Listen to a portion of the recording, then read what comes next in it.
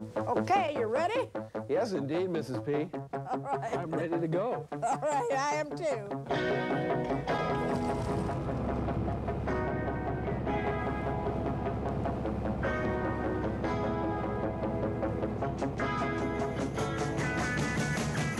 She is the last person you'd expect to see at the controls, traveling at 100 miles per hour, 1,500 feet in the air. But in this part of the country, just outside of Annapolis, Maryland, 82-year-old Florence Parlett is the Grand Lady of the Air. I call her Amelia Parlett. The only thing she doesn't have, I guess, is the silk scarf and the leather flying helmet.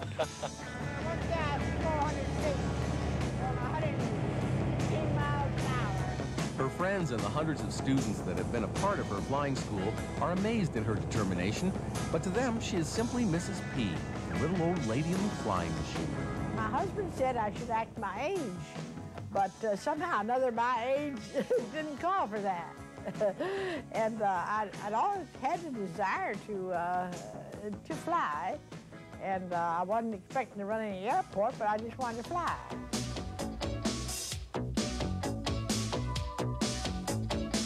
For 30 years, Mrs. P has operated Lee Airport, a setting for some unusual aviation trivia.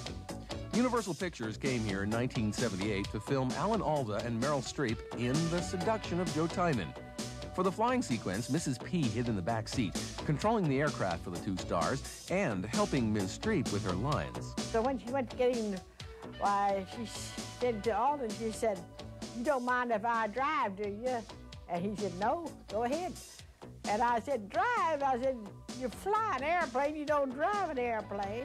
In 1959, Mrs. P was visited at Lee by a future First Lady and future President. We had Jacqueline Kennedy, and she came down with her husband, and they came down to see Governor Taj.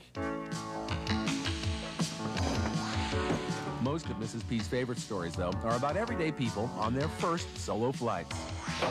We had just one student that was a little bit hard at getting the knack of flying, but his instructor finally thought, well, I guess he can fly himself around the pattern anyway.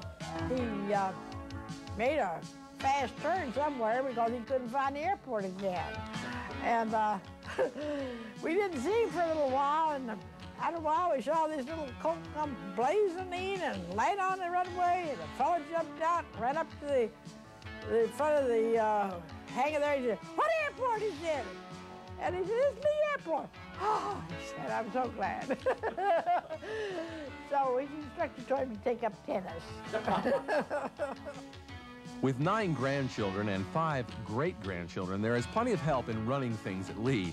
Most of it is handled by Mrs. P's 3 sons, Tom, Jack, and Don. Mrs. P's eldest son crashed and was killed while piloting a plane, a tragic reminder of the danger and daring of flying. You just feel free when you get up there, and if you've got a lot of problems on the ground, you can get up there and get rid of them. So many people are just so amazed at how pretty it looks up there.